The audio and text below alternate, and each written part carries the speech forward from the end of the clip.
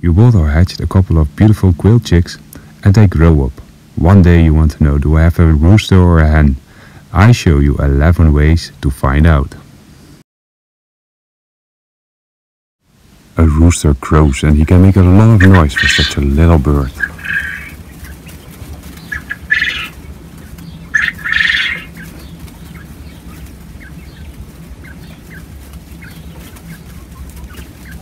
Hen lay eggs, and roosters never will.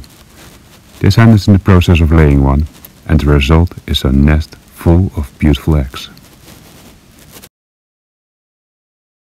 Wild-colored quail have a big difference between roosters and hens. Hens have dots on their chest, and roosters have none. With some quail it's not so obvious what's a rooster or a hen, like with this little grey one. So what can you do to find out? In some quail breeds, the rooster has a different color head than the hen. It's very obvious here. Another difference I noticed is the shape of the head. The hen has a longer and the rooster a rounder head. Here you can see it in the pictures. With a little bit of practice, you can see the difference between a hen and a rooster by looking at the cloaca. Here you see the difference in the scheme and in the pictures.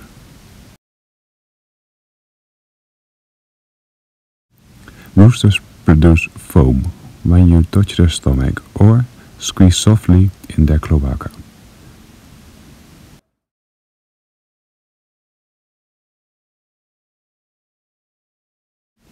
Also looking at the behavior of a quail, you can see the difference between a hen and a rooster.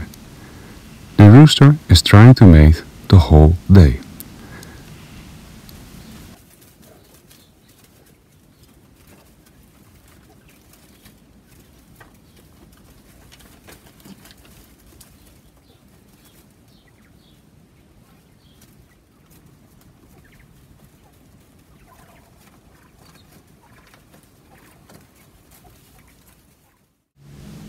Quail roosters often fight.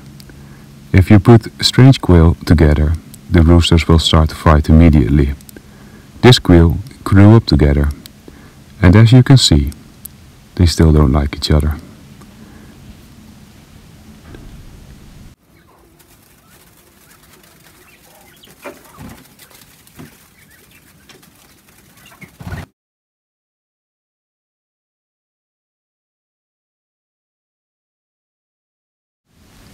In case you still don't know the difference between a hen and a rooster, you can resolve to do a DNA testing. Just send some feathers to the laboratory and they will tell you. If the previous 10 ways didn't have any result, you can still ask an expert. That could be me or somebody else in your neighborhood that will be more than happy to help you out with your new hobby.